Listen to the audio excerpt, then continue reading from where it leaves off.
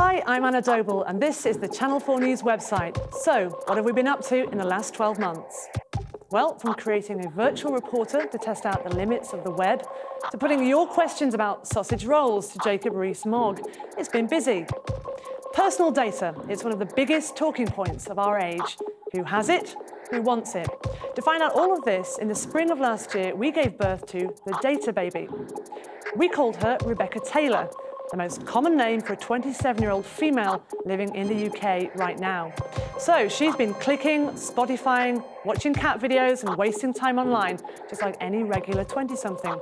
Meanwhile, we've been monitoring her and her digital footprint. Through Rebecca, we've revealed some amazing stories, including the mad world of social media fakery. We found armies of bots ready to follow Rebecca on Twitter and a Facebook black market of fake likes. Then we tracked 24 hours in the life of a smartphone.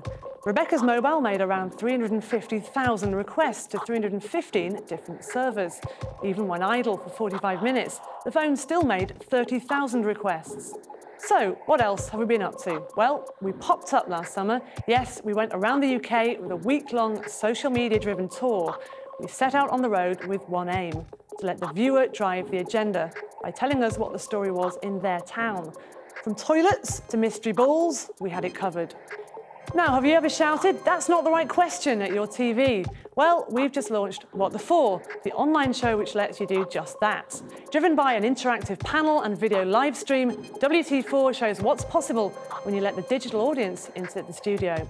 So far, we've talked North-South divide with Jacob Rees-Mogg, chatted to Alex Brooker about the Paralympics, and we've debated the Ukraine-Russia crisis with the questions all set by you.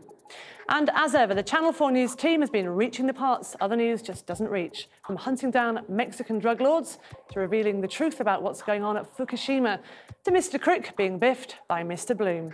All of this agenda-setting coverage went on the web, on YouTube, and in your timeline first. And we've been reaching you on Vine, Instagram, Facebook, and Twitter as well. If you missed the Jon Snow selfie or Russell Brand's floods rant, you know where to go. channel4.com/news.